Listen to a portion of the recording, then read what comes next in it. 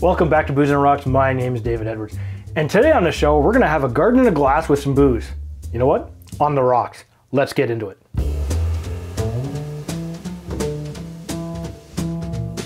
Alright, it's great to have every single one of you back here today. Today, I'm putting out my hashtag Spice on the Rocks 2021 challenge cocktail.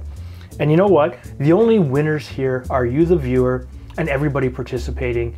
And the reason I say that is because we all get to try new things and stretch ourselves in directions we maybe haven't thought about going before. Whether you're picking it up out of a book, online, or just throwing some things together, you know what? It's your story, your cocktail, and you get to enjoy it. So today I'm bringing you the fruits of the garden. Now, I live in Canada and it's snowing. However, if you live in an area where it is warm, run out to your garden, grab some of those veggies and fruits that you love and slap it into this cocktail and try it out. And please leave a comment down below and tell me what you think, or what you think should go in this, or what your favorite fruits and veggies are to put in this. So today's cocktail is a spicy tomato gin and tonic. So I'm really stretching the gin and tonic vibe here. And this is a build in the glass cocktail. So the first thing we have to do is grab our accoutrements to rim the glass. We need 7.5 grams of salt, 7.5 grams of cayenne pepper, 7.5 grams of black pepper, and then you just mix it all together. Now that you're done with your spoon, throw it away because you don't need it. Move that off to the side, grab your lime of choice, slap it down with authority, and grab a knife. You're going to teach it a hard lesson by cutting this into quarters. And one of the reasons you're going to need quarters is because you're going to use a quarter of this lime directly in your recipe. So now that I'm done with my knife and I put it off to the side because I'm a klutz and I have this tendency to hurt myself, you grab your glass. Grab your first lime quarter and we're going to run it around the edge of the glass, and now we're going to rim the glass in our spicy concoction. All right, put that there. Get rid of this because you don't need it anymore. Well, actually, you will for the next one you make. And slap your glass down. So the first thing you're going to have to grab is a jalapeno. Move your glass over because it's in the way. As I say, grab your knife again because you need these things. And what you want to do is you want to cut 2 slices and throw them in like so.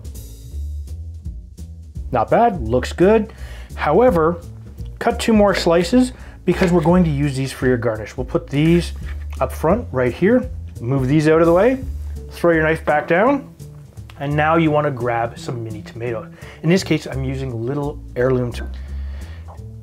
And the good thing about this is I can get these in different little colors, and that makes everything really awesome visually for me.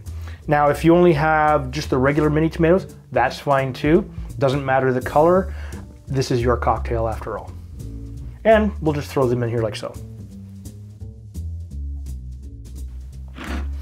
Now that we have that in there, you come over here and you grab a little bit of dill. We're gonna rip the top off and throw that in there like the tree that it is. Grab your muddle, and we're going to treat this to a thrashing they have never seen before. So we're gonna muddle this. We're not pounding the crap out of these, we're just breaking all of this down and releasing all the essences and the juices.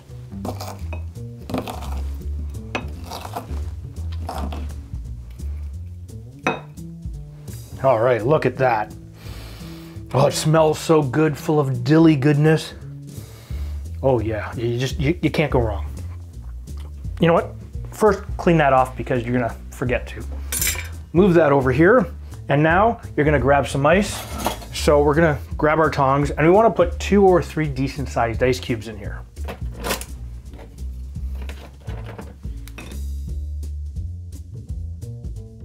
Like so. Next, grab your Lee & Perrins Worcestershire sauce. Worcestershire, actually, I believe is how it's pronounced. But you can pronounce it Worcestershire, Worcestershire sauce, or whatever it is you want. And we're gonna use 1 dash. Next, after that, you're going to grab your hot sauce of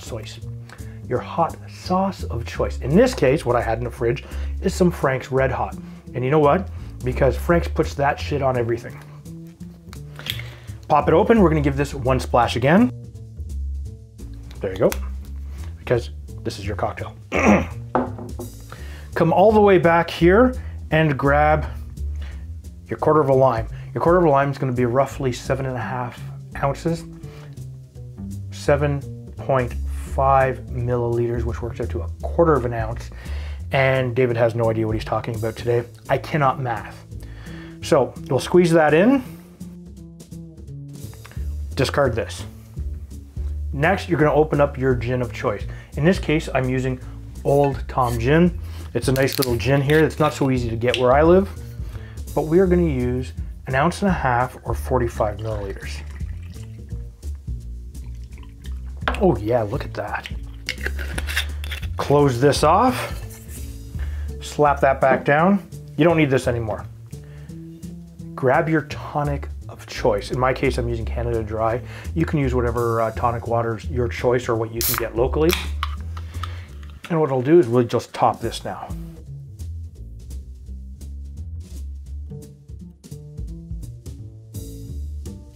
Oh yeah, look at that.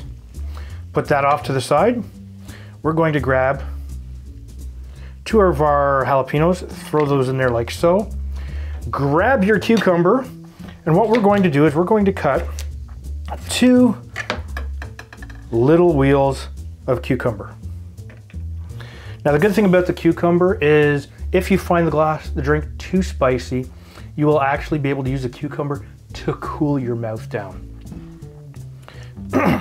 Take another piece of dill, cut it and separate it from the stalk, and throw it on top like so. Look at this.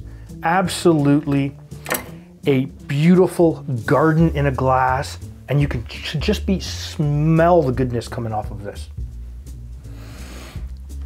The first thing you get is definitely a little bit of the dill. It's right there. You can get some of the jalapeno. You know what? And let's see what we get. And I'm gonna get a mouthful of mostly tonic first, so let's try this.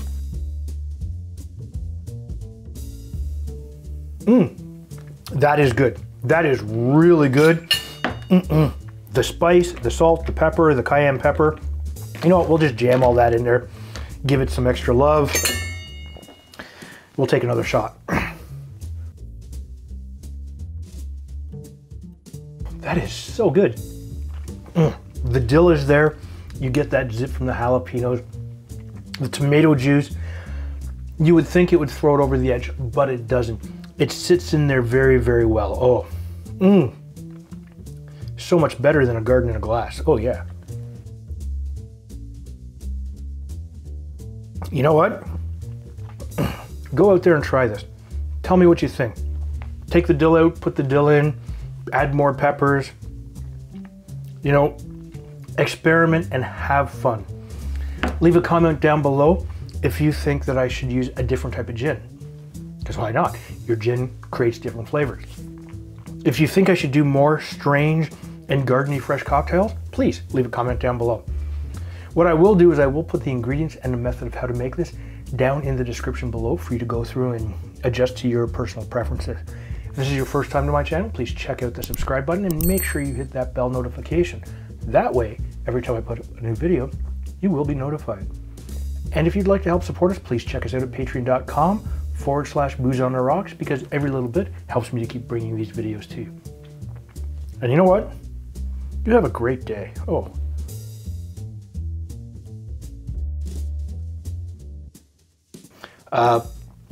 This is a make... What are you laughing at? Is it my face? Fresca. Okay, you got a problem. We drinking Fresca, boy! Should I jump cut that or leave that in the end? Leave that in the end. Okay, all right.